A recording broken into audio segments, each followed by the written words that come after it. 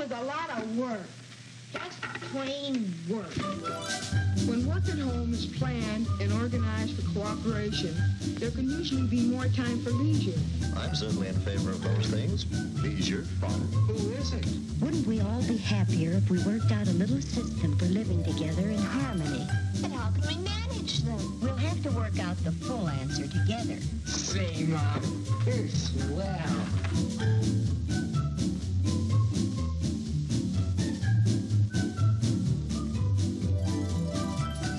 Most family problems can be solved through frank and friendly discussion, which points the way to a happy family life. You know, this is beginning to be quite a family project. It certainly is. Hey, good morning, and hey, thank you, Jimmy, for leading. Jeremy and Olivia don't get to get out of here very often, and when they do, we always we need to find somebody to help lead, and so I think Jimmy did a great job this morning, so appreciate it.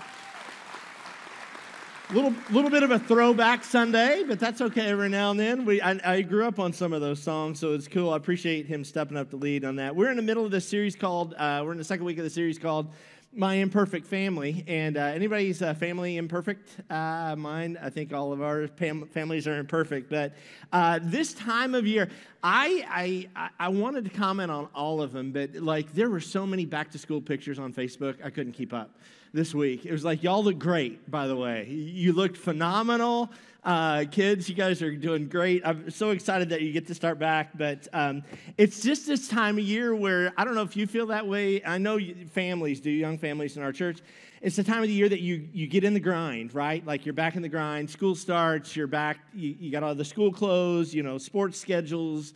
You've got, you're back in the grind. The students that are here, you got term papers to write and tests to study for or cheat on, however you roll.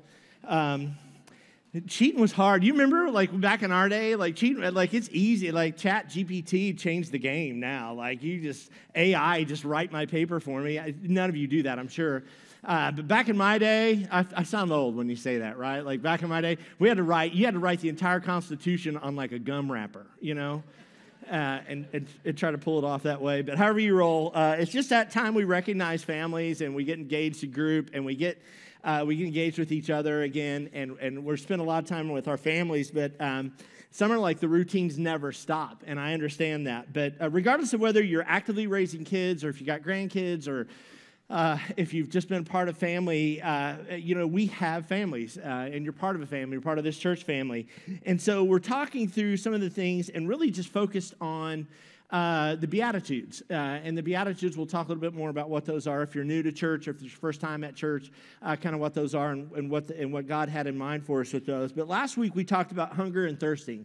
We really talked about that we're not a Christian family, we are a Christ-centered home, and what that means to actually hunger and thirst after righteousness, because that was the beatitude that Jesus spoke. When you hunger and thirst after this relationship with Jesus, it changes things. It changes things in your family. It changes things for you personally, and so we talked a little bit about that last week. I want you to think really quick. Some of you may not think very hard because it was on your way to church this morning, but when's the last time you had conflict in your family? Like, some of you are like, I was just slapping my kids this morning. Like, we're going to church. We're whipping in here, but when is the last time? And you think about, I want you to think for a minute about the conflict in your family. And for some of you, that's painful, right? I know that's not we laugh, but it's not a funny thing. It's a serious thing. But some of us, we're families, we just have conflict. And your family is not perfect, and that's okay. You're going to have conflict. So we're going to talk a little bit about that today. I remember when Cheryl and I were first married, even before we had kids, we had conflict. Anybody have conflict when you were first married couples?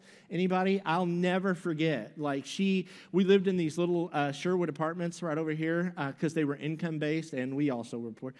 And so we lived over here, income-based apartments, and we got this little apartment. It was so fun, and we had this upstairs apartment, and we lived up there, and we would have conflict. She would get mad. I remember one time she got mad and just stormed out. I was like, "Where are you going?" She was like, "I don't know." Like, and we would fight. But I remember we would walk up those steps to our apartment, and I'm just gonna put that. If you're a husband and your wife is in front of you on the stairs, what do you? There's a goose involved. There just has to be. 100%. You don't look at me, Nick Walsh. I know you. Like, I see you back there. But there's a goose involved. I remember I goosed Cheryl so hard. So even to this day, Cheryl walks upstairs like this. But there was just this conflict. There was always, and she was so mad when I did that. But it was so funny. But now it is. I survived. But there's this, regardless of what that is, whatever that looks like, what's that conflict look like in your family? Is it physical? Is it yelling? Is it name-calling phrases? It involves phrases. Like a lot of times you'll hear a phrase like, well, you always do this, or you never do this, or you always, and we have this conflict. So just really quickly, and I know this is a sensitive subject, and I don't want to make light of it, but how peaceful is your home on a scale of 1 to 10? What would you rate it? Don't say that out loud. I should have had counselors ready after. How well do you handle conflict in your family? And is that handled in a way that is a Christ-centered home?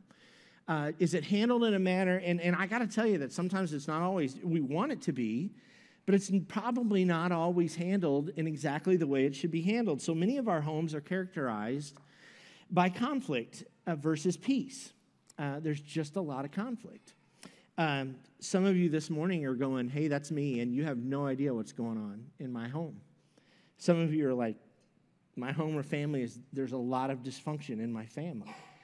And I know we have some of that. You're dreading the holidays. They're coming up. They'll be here before you know it, and you dread it because you have to be around your family. There's tension. There's strife. And weddings are always interesting when I do weddings, especially when I meet with the married couples beforehand. We do marriage counseling, and we're going through the wedding ceremony, and we have to be really strategic about who walks with who because, Bob can't walk with Lucy, and Lucy is ticked off at Jerry, and there's this all kinds of family dynamic that gets weird at weddings. And so every home, I know without a doubt, everybody, and this is true too, like every family, you ever notice this? Every family has like a psycho.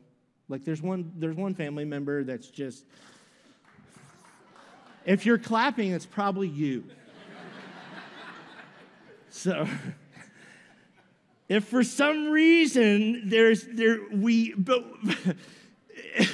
if you think there's no psycho, it's probably you. So, just so you know. But every family has one. Like we have these weird family dynamics, and it's just crazy. And every family member has this psycho. But for some reason in our homes, we tend to hurt each other. And maybe on purpose, and maybe by accident, or maybe we just don't see eye to eye, or we just live together, and there's going to be conflict. And so I'll never forget when my dad was aging, and my dad, toward the end of his life, wrestled with dementia. And so you know my dad, and I was the pastor of this church for a long time. But when my dad wrestled with dementia, we spent a lot of time, and Rachel and I'll never forget, Rachel was helping him one day, and we would lead him around, and he grabbed her arm, and it was a little tight, and she's like, oh, Papa, you hurt me, and he's like, well, you hurt my heart. So, and I think that's where we land sometimes in our families. We hurt each other's heart, sometimes on purpose, sometimes by accident, and sometimes it's just through temptation, and we fall short, and we're imperfect people, and we do things that hurt each other. And we don't mean to sometimes, and sometimes we do, and it's just part of it. So what do we do with it? Like, how do we navigate this conflict in our life? And there was this thing when I was a kid growing up, too. I had a wonderful home growing up. My parents loved us unconditionally and provided for us the best they could, but we still had conflict. I was raised in a Christian home. It was a Christ-centered home, but we still had conflict. And I want to talk to the kids here. Do you have kids here this morning? Like, what is the worst thing that your parents can say to you? It's probably not, no, give me your phone, but that may be it. But there was a phrase that you know, and some of you have parents, you know this. Like, there's nothing worse than this phrase, and I'll just kind of give you a backstory. When I grew up in a very legalistic church environment. We grew up when the church was kind of a legalistic type of church culture, where there were a lot of rules about things that you could and couldn't do. And one of those things that we could not do growing up in the Church of the Nazarene, and some of you are going to think this is crazy, but this is how churches do sometimes, and sometimes people get hurt by the church and they leave and they quit, and that's why people don't come back to church, and I've talked about that a lot. But you have church trauma. I think it's a real thing. It's a true story. So when I grew up in this very legalist, one of the things that we were not allowed to do is go to the fair. We couldn't, and you're like, why would you not ever go to the fair? That's stupid. Well, because, and this was the reasoning when I grew up, because there were games of chance at the fair. In other words, gambling. So apparently, there was, we couldn't be exposed to things like throwing a quarter in a goldfish bowl and winning a goldfish. Like, that was gambling. So we just steered away from that. I think it was meant well, try to keep us away from, becoming addicted gamblers growing up. I don't know, by not going to the fair. I'm not bitter. I need trauma. Does anybody have a good counselor's number? But it was just one of those things. And so when I grew up and got in high school, one of the things that was cool about my parents was they really kind of, once we got to an age of high school, they realized that we had to start making some of our own decisions. So my friends asked me to go to the fair one year, me and my brother go to the fair growing up, and we knew the rules. Farron and I knew the rules. Like, we weren't allowed to go to the fair. And so we were in high school, and we were like, well, let's ask my parents. And so I asked Mom, and she was like, my mom said this, she was like, go ahead and you guys make your own decision, and you know how we feel. And so we were like, cool, see ya, Went to the fair. And so it hurt my mom's heart. And we were like, are you mad? She's like, no, I'm just what? There you go. That's the worst thing your parents can say. I'm not mad. I'm just disappointed. And so I think sometimes the relationships are difficult. There's always some, when you think about raising there's always some parent trying to tell you how to raise your kids, or your kids are always fighting, or there's teenagers, and your teenagers are like, my parents are so controlling, they never let me do anything. And there's marriages, and you've got a blended family, and you're dealing with exes and trying to figure out how to make their kids and our kids and how it all fits, and like husbands and wives that don't get along and they don't know how to communicate, and there's in-laws that you'd like to treat like outlaws, and it's just tricky. And so how do we wrestle with that as Christian people or followers of Jesus Christ? And so here's what I want to focus on these Beatitudes. And if they're found in Matthew chapter 5. They're at the beginning of a sermon that is titled the Sermon on the Mount. And really, Jesus gave us these lists of things that he really guidelines for life is what they were. They're a lifestyle. If you would read through these, and I encourage you to go through them. I'd love to be able to go through them all in this series, but we're not going to have time. But they are a lifestyle. They are a perfect plan of the way our lives should look. And they affirm God's perspectives, his priorities, and his boundaries for each one of us, okay? Now, when you read through them, you're like, man, all those things are awesome, but I don't know that I can actually pull all that off. And you're right, you can't. Because we have imperfect families and we're imperfect people. We need God, we need the Holy Spirit's help to be able to live like Jesus outlines in these Beatitudes. And that includes how we address and deal with conflict in and outside of our families.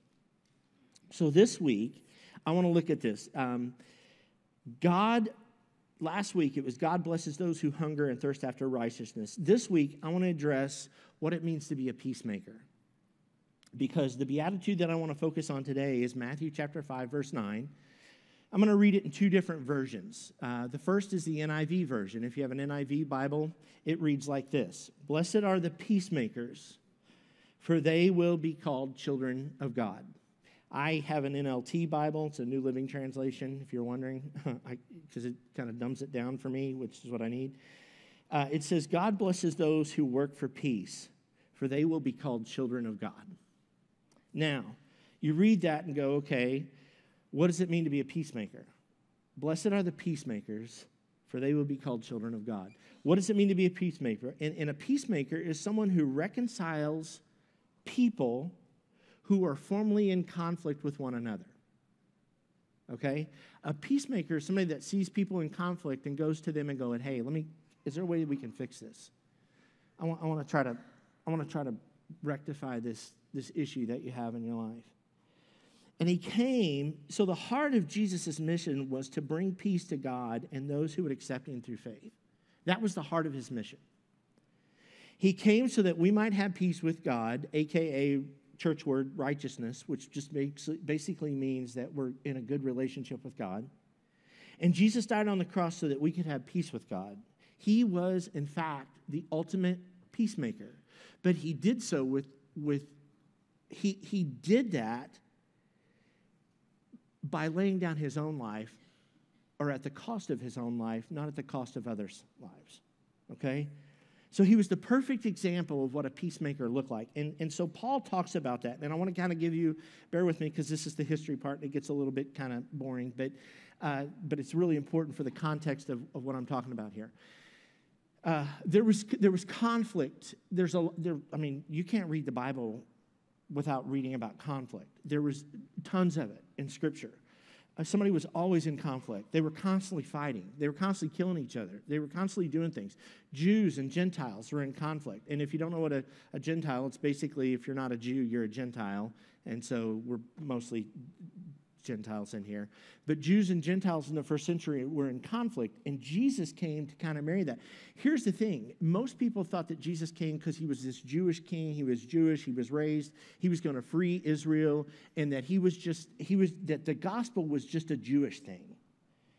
The fact of the matter is the gospel is a whole world thing, and the gospel is a uniter. The gospel in itself is a peacemaker. And so here, Paul kind of outlines this to a church in Ephesus.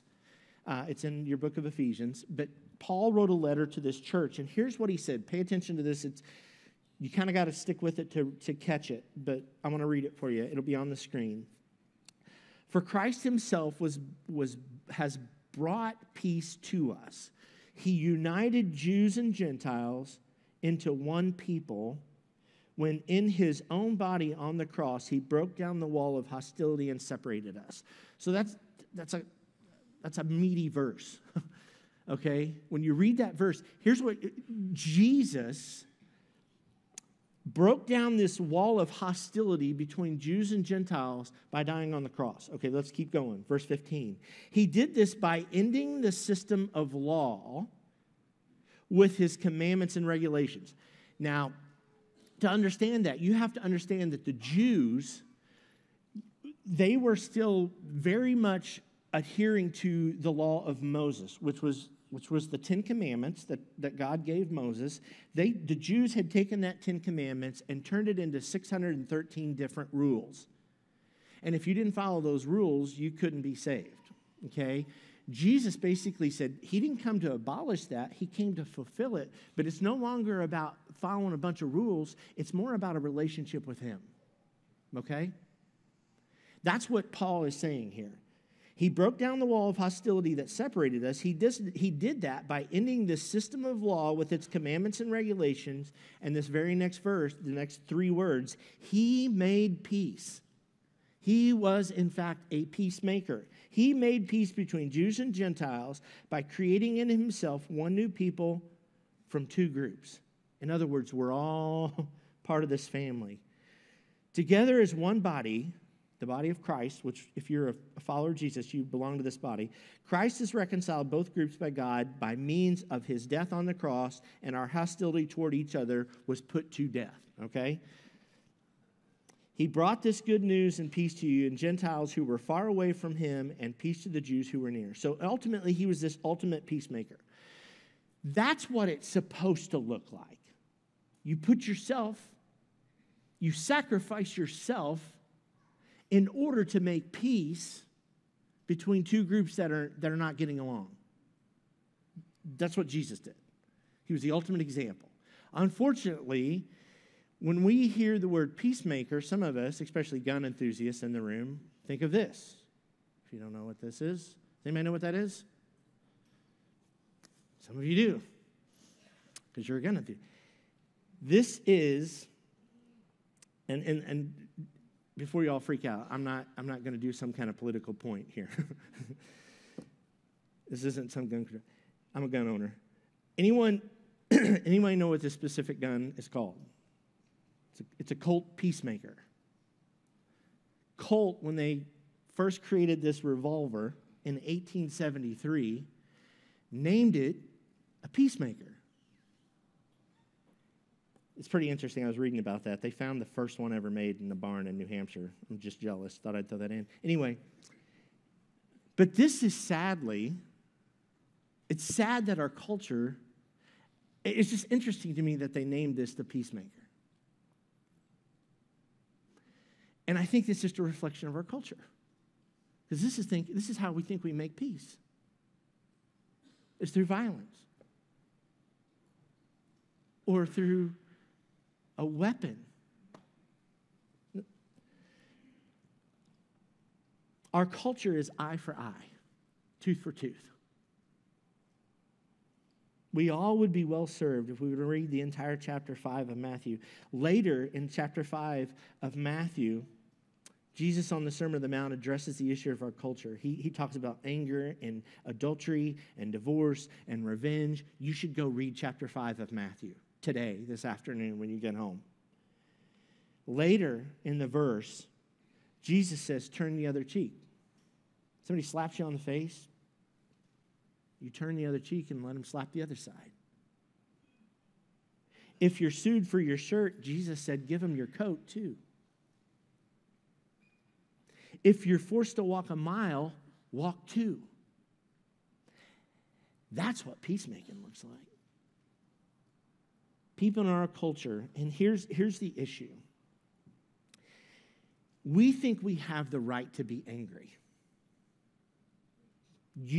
Somebody along the line, somebody has done, and you may. It's a human emotion. God understands it. We think they have the right to seek revenge. We think the right to be offended or to be hurt. And we think of ourselves first. But when we put ourselves first, you put peace last. Peacemakers. Now, there's a difference. Like, there are peacemakers, and then there are peacekeepers. You think, okay, what's the difference? I'm going to tell you. Thanks for asking. Does anybody here just absolutely love conflict? Like, you just, man, I can't wait for some conflict. Anybody? Some of y'all are lying. And some of you do, and here's how I know I can tell. I see your social media posts. You just can't scroll by, can you? You feel the overwhelming need to be a pot stirrer instead of a peacemaker. And this election's going to get closer, and the pot's going to get stirred more and more. Jesus did not say, blessed are the pot stirrers, for they will be annoying to everyone. The reality is we're all going to face some sort of conflict in this lifetime, whether it's at school this year, students, you're going to run into that person or that. A lot of times in high school, it's girls, I've noticed, that seem to have some issues with each other. Guys, we just duke it out at the bike rack and then we're good. At work, on social media, and here's the one that always gets me crazy, is we have it here. Isn't it weird? Of all places, the church. You have conflict in the church. Even in the church of all places, conflict itself is not necessarily a bad thing. It's how we manage that conflict. Now, here's the difference between a peacekeeper and a peacemaker. Peacekeepers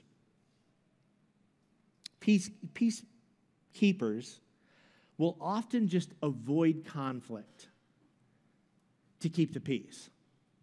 And some of you are peacekeepers, but you're not peacemakers. You're peacekeepers, and here's what a peacekeeper does.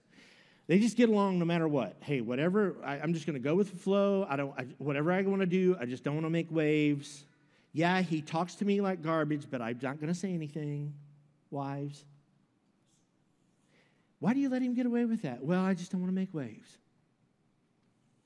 I just want to avoid this conflict at all cost. It's like the giant 800-pound gorilla in the room everywhere you go.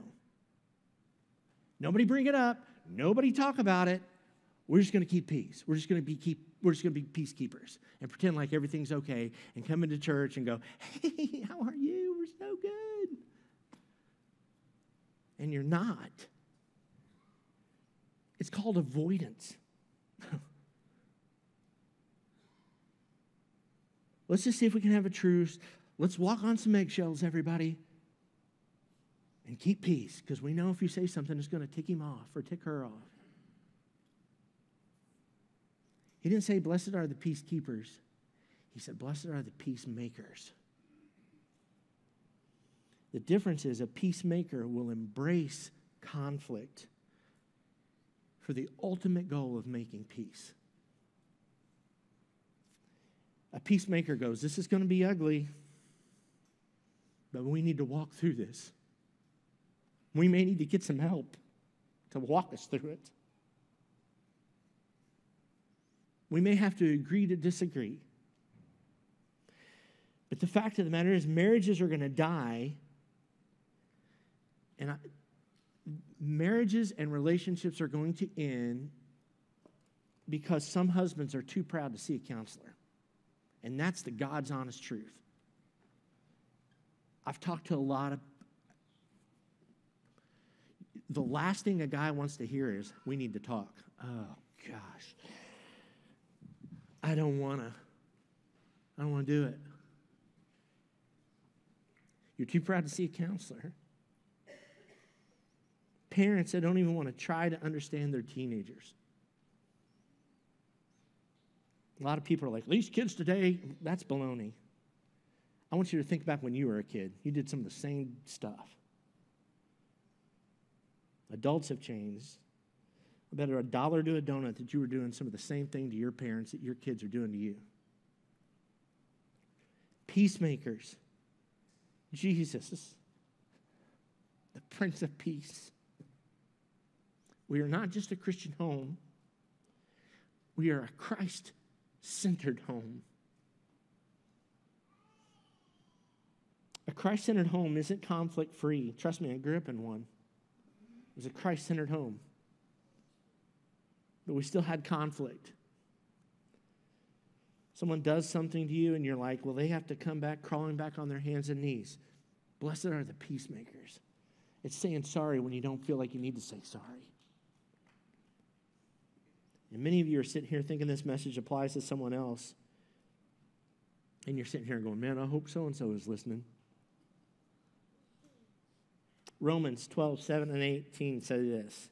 Do not repay anyone evil for evil. Be careful to do what is right in the eyes of everyone. If it is possible, as far as it depends on you, live at peace with everyone. Do not be overcome by evil, but overcome evil with good. So, that's the difference between a peacemaker and a peacekeeper. What do peacemakers do? Here's what peacemakers do when they address conflict. Ephesians chapter 4:15 says this. Instead, we will speak the truth in love, growing in every way more and more like Christ. We have got to address the conflict, and you have to be able to learn to speak the truth in love to people. I mean, speaking the truth to your kids and go, you always leave your blankety-blank stuff laying around. That may be true, but that is not spoken in love. Non-conflict times. Confront the issues in non-conflict times. Confront issues in non-conflict. Cheryl and I remember we've learned in our marriage over 31 years. Is it 31?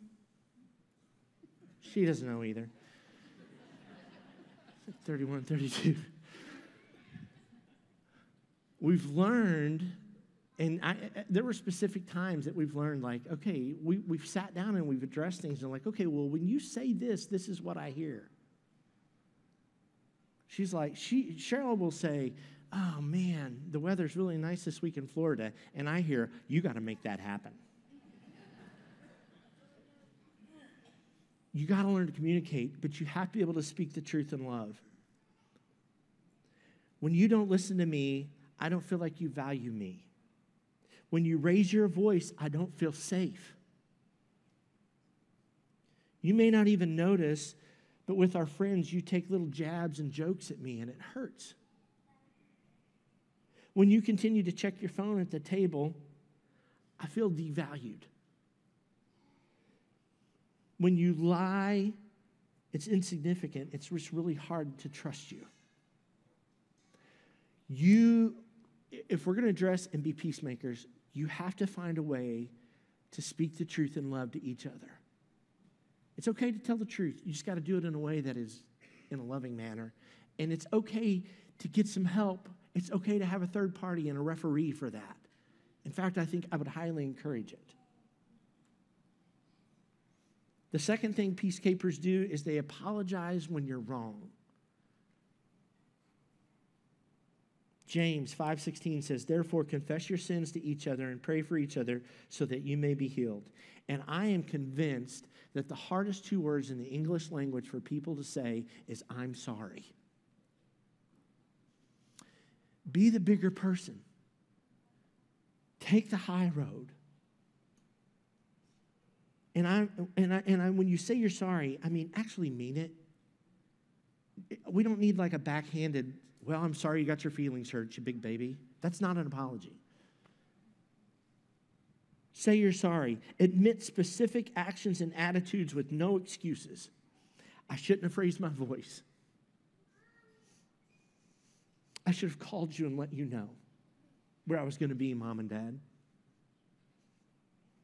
I should have not dropped the cat off the roof. Admit it. Say you're sorry. I shouldn't have been a Cubs fan. Like, just come out with it. Remorse and repentance. I'm sorry is for mistakes. Will you forgive me of this sin that I've done against you? And I'm telling you, forgiveness is hard. I'm not saying it's easy. And I said at the beginning of this message that when you read through these Beatitudes and you think, man, that's really awesome. I wish I could live like that. You can't do it on your own. You need the Holy Spirit's help. There are some things that need forgiven that you don't have the power to forgive until the Holy Spirit gives you that power to forgive and confront that and address it. There are grown adults in this room probably that are still walking around carrying stuff about your parents that you're mad at or what somebody did to you. Which brings me to my third point. Forgive and let it go. Now, you have to, and I know that's hard because there are some significant betrayals that have taken place in our families, in your relationships. Abuse and adultery, and you've suffered greatly at the hand of somebody else. And I don't want to stand here and pretend like that's going to be easy for you to forgive. Colossians 3:13, bear with each other and forgive one another if any of you has a grievance against someone. Forgive as the Lord has forgiven you. That's the goal. And like I said, you can't get there by yourself. It's just not going to happen. But I tell you, when it happens, and when you lead people into that, and some of you need to be peacemakers with your family members. Some of you need to sit them down. Maybe you're the referee. Be a peacemaker. You forgave me, I forgive you. We have peace. I've done some bad things. Has anybody ever forgiven you of something? It's the greatest feeling in the world. To know that you've been an idiot and you've done something that you deserve to be punished for and you deserve the worst, but somebody looks you in the face and says, hey, I forgive you, that's huge. Be that person. I think so many times people think forgiveness is for the other people or the offender. They think, oh, well, if I'm not, people say it all the time. Some of you in this room have probably said, I don't care what happens. I'm never going to forgive them of that. That is dangerous, dangerous territory. In other words, what you've done is you've locked yourself in a prison. You said, I have made a choice to carry this around my entire life with me. I'm never going to let go of it. I've got this 800-pound weight on my shoulders, and I'm going to choose to carry it with me until I die. That's dumb. Forgiveness is for you. It's not for the other person. Let yourself go. Pray that the Holy Spirit will help you with that.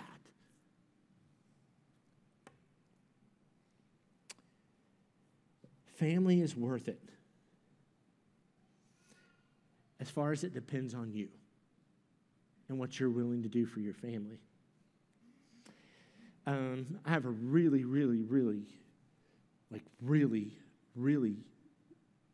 super cute grandson, if you haven't seen him. I've got just a slideshow really quick. No, just kidding. I've got this really cute grandson, and he loves his poppy. If he was here, I got to tell you this story really quick. We were at the house. He came over at the house the other day, and Cheryl and I were both standing beside each other, and like, hey, come, and he was running directly for me, but Cheryl intercepted him. And she knows it's true. But one thing about him, and as he grows up, he looks exactly like his father. He is like mini Richard. And I'm telling you, blessed are the peacemakers, for they'll be children of God. We will begin to look exactly like our Father if we spend time with him. You will be a spitting image of your Heavenly Father if you allow him to change you from the inside out. If you allow the Holy Spirit to help you release some of that hurt. If you allow the Holy Spirit to help work through that conflict in your home. If you humble yourself as a dad and as a husband and say, hey, we need to get some help. Blessed are the peacemakers, for they will be called children of God. And I just want to encourage you, families, listen. If you've got conflict in your home, it's okay. We all got it. You're not messed up. This is a hospital for the sick. On Sunday mornings, this church, Jesus said this is a hospital for the sick. So we all know we're all sick. Okay? Let's just level playing field.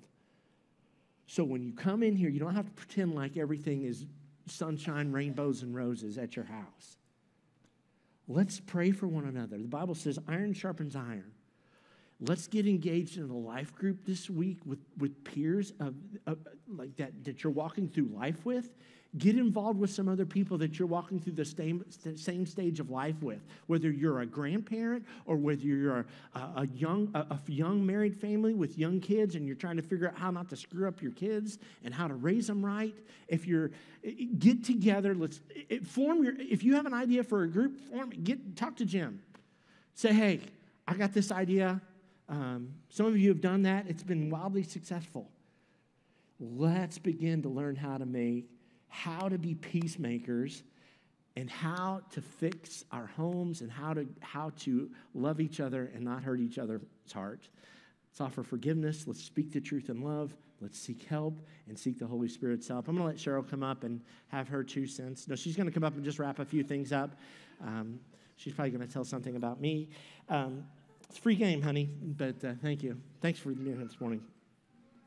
No, as we get ready to close out this week, as I was sitting down there, I mean, when we talk about being authentic, The truth is, there's each and every one of us, we are part of families, part of relationships that have conflict. It's just the fact of life. And so I just hope that as I was sitting there, I just couldn't help but feel heavy. I don't know if anyone else feels like the heaviness or the weight. But what I hope more than anything is that you are encouraged to know that even though conflict is unavoidable, it also, we have a roadmap on how to deal with it in a Christ-like way. And so I just encourage you this week, if it's going out and having tough conversations this week or whatever that may look like, finding help, finding somebody to help you walk through that, do it because it's so worth it. Let's not give up on our families. Just real quickly before we get out of here this week, if you are a student trying to register for the Refresh Conference and you've had a hard time getting the conference link, we've experienced a few people having a hard time getting that conference link to work, please get a hold of me or send me a message and I will make sure that we get that worked out for you. But if you would, before we leave today, would you stand? Let's pray together. Dear Heavenly Father, I just come to you this morning so thankful that you are a God who is the ultimate example of a peacemaker. Lord, I pray that for each and every person standing in this room today, you know our exact situations. You know our relationships, dear God. You know what our families are dealing with. And Lord, I know from experience, from the realness of, I know so many people may not be experiencing the whole back to school stress, but there are a lot of folks and a lot of families sitting in this place today that are. And Lord, we know that even just the simple thing of going back to school that seems like it shouldn't be that big of a deal brings so many different stressors to families and students and relationships, dear God. I just pray that as we begin to this fall schedule, these fall routines, Lord, that you would just help us to be people who are patient with one another, who are compassionate with one another. Lord, I pray that as we leave this place, in each and every spot that we each stand, Lord, in our relationships, that you would help us to seek you first, and Lord, that we would just love each other the way that you love us, whatever that looks like. And God, I just pray that as we leave this place, that you would go before each one of us. You know what each one of us will face this week, Lord. And I pray that you would equip us to face it and that you would walk with us. And I ask these things in your awesome name. Amen. You guys, we hope that you have an awesome week. Thank you for being here. And if you have any questions or if you're new this morning, I'd love to meet you at the welcome table. Have a great week.